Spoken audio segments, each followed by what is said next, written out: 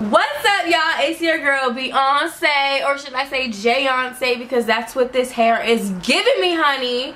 Jayonce. Hi, my name is Baby J, and if you didn't know, I'm a psychic, and I can see spirits and ghosts and angels and whatever you want, okay? I am connected to the other side, yay! If you haven't seen my previous video, please go check it out. I came out the closet. I'm now no longer a closeted weirdo.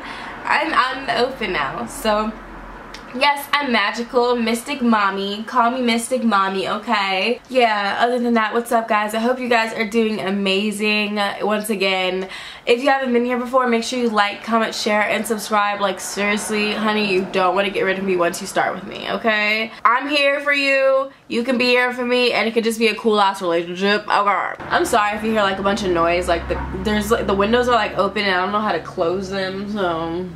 A lot of people really wanted me to sit down and just talk to you guys about, you know, stories. My stories dealing with spirit, because I have a plethora of stories, okay? Yeah, I'm just gonna tell you guys like a couple stories in the video, and it could just turn into a series of just like me talking to you about ghost stories and spirit stories and the hauntedness. And honestly, I'm not too scared of spirit. I personally believe that, you know, all of us, we're spirits, we're all spirits, we all have souls. We're just in human bodies. I also don't believe that spirits are necessarily always here to harm us. I feel like it's just the other side. You know, like here, there's some badass people, but there's some people that, you know, are pretty evil and do really evil things, and then there's people that do amazing things, and there's people in between. I think that's how the other side is like, so yeah. But I'm going to tell you guys some of the positive and negative experiences I have involving spirits. I'm going to start off talking about my experiences in my own dorm room. I said dorm room. What is a dorm room?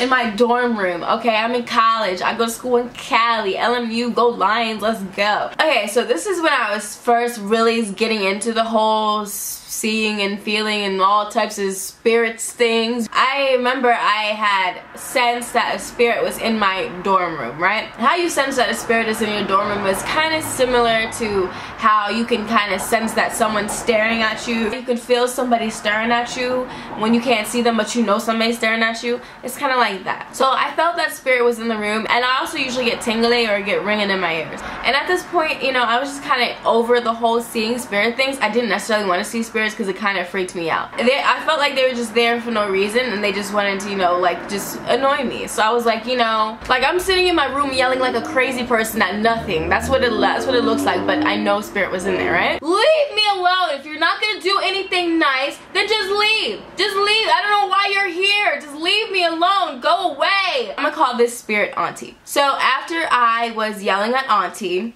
I decided to go down the hallway, and I was gonna go down the hallway so that I can use the bathroom. But before I left out of my room, I made sure I put the lock on my door so that the door could stay open, so I didn't have to bring my key with me, because I'll just be right back, right? So I go to the bathroom, I come back, and guess what?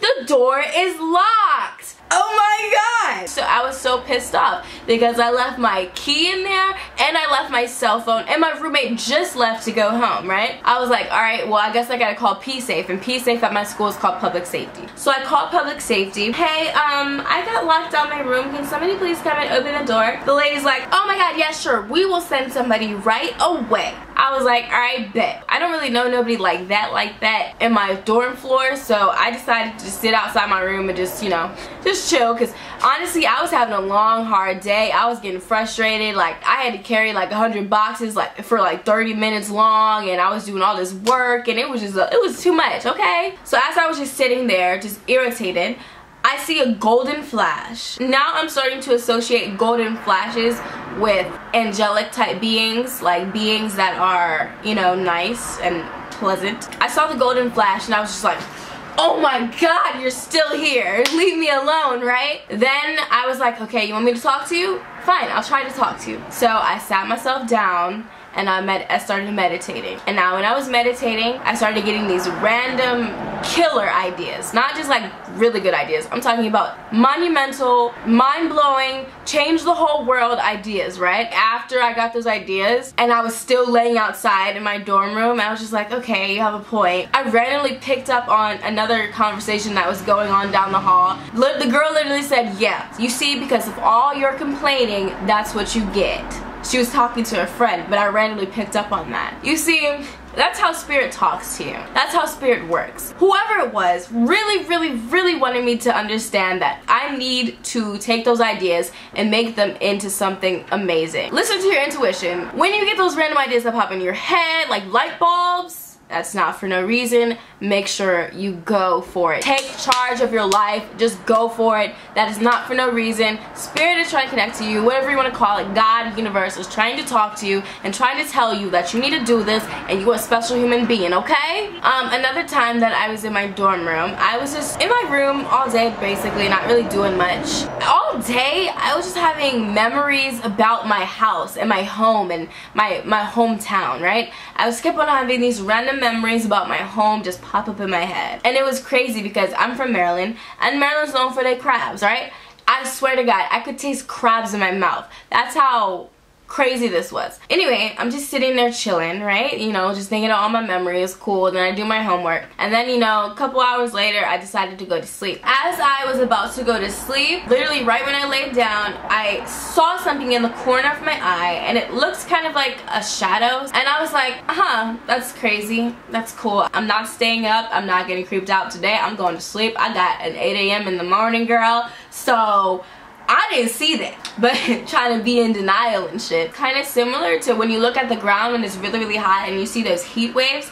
Yeah, it was like a shadow heat wave, and I was like, okay, that's nice. Literally, as soon as I saw that, my roommate has string lights on her wall. As soon as I saw the being, the lights just cut on. Literally, I'm staring at those lights and I just felt so happy. Like, the lights just looked so amazing. They looked trippy, and I started to just get happy for no reason and just feeling wonderful, and also thinking about home. And then when I went to sleep at night, I had a bunch of dreams about home. Whoever that being was, I feel like they were somebody that I'm close to, or that they know me. They've been with me for a long ass time. They know what's good. For some reason, they really wanted me to think about home. So honestly, I just want to record these experiences. This is kind of going to be like my video diary. I have a journal that I write in every time I experience something, you know, spiritual or metaphysical. I write it down in a journal. But